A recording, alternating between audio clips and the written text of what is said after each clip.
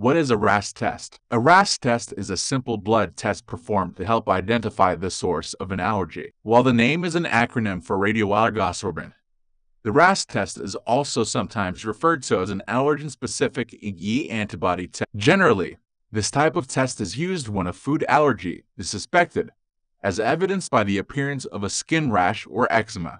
It may also serve as a precursor to more specific blood tests if a chronic allergic response is indicated, such as a white blood cell differential count, eosinophil count, or basophil count. The RAST test is also the standard alternative to introducing a suspected allergen directly to the patient via a skin prick test, which may cause a serious reaction.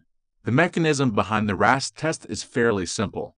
First, the test is designed to detect the presence of immunoglobulin E, IgE, a class of antibodies produced by the immune system to bind with the invading allergen and trigger the release of the inflammatory mediator, histamine. While this is measurable in itself, quantities of allergen-specific IgE antibodies that are directed to bind to certain allergens are of more interest, since this indicates which specific substance, as the patient is most likely allergic to. To perform the test, the clinician or technician draws a sample of blood from the patient. Then the suspected allergen is added to the blood sample in vitro. The blood sample is then rinsed to allow only the allergen-specific IgE antibodies that bonded to the allergen to remain. Next, a dose of radioactive anti-IgE generated from patients known to be allergic to the offending substance is added to the tested sample.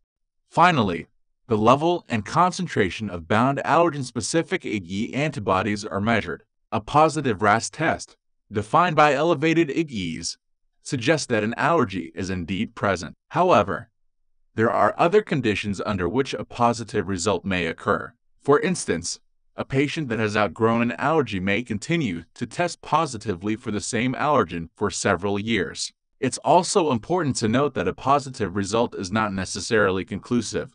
In addition, while an elevated concentration of allergen-specific IgEs may indicate an allergy, it does not dictate the severity of the allergic response involved. The RAST test was developed in the 1970s by a Swedish pharmaceutical firm. Since that time, it has been modified to a newer version known as the immuno-CAP-specific IgE test, or CAP-RAST test for short. This blood test, which is considered more accurate than its predecessor, is also the only allergen-specific IgE to receive approval in the U.S. by the Food and Drug Administration.